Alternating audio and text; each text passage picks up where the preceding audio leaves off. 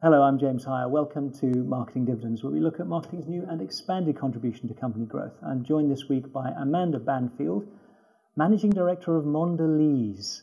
Not a brand everyone's familiar with. That would be Oreos, Cadbury's. That's right? Exactly. Household brands in chocolate, candy, biscuits. How is marketing contributing to growth at Mondelēz?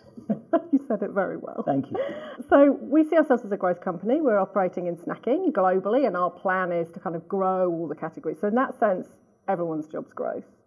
But it's really for marketing to kind of spearhead and lead the charge. So they're the ones who work out category by category, what are the big growth opportunities, which brands are we going to prioritise to go after those, and then which kind of technology platforms do we think we should be really focusing in on to continue to win in those spaces.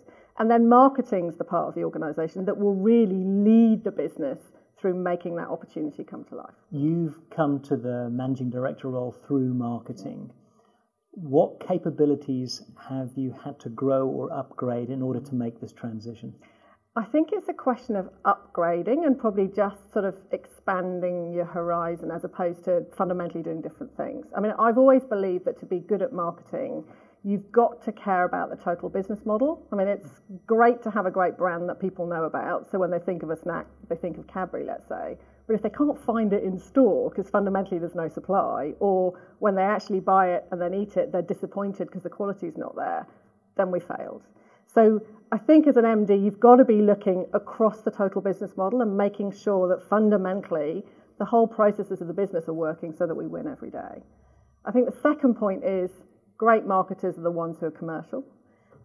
Certainly we have an expectation at Mondelēz that our marketers do manage the P&L. But I do think generally in the marketing industry, understanding the fundamentals of which P&L levers you pull is a skill that we probably need to grow. Are there parts of the marketer that you have to leave behind or unlearn in order to successfully transition?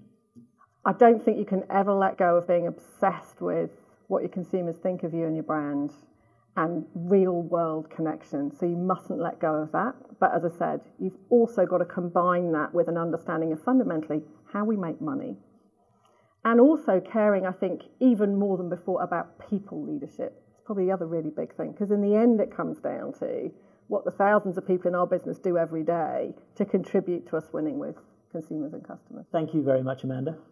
Thank you. I really enjoyed the conversation. And thank you for joining us on Marketing Dividends. For the extended interview, go to AANA.com.au.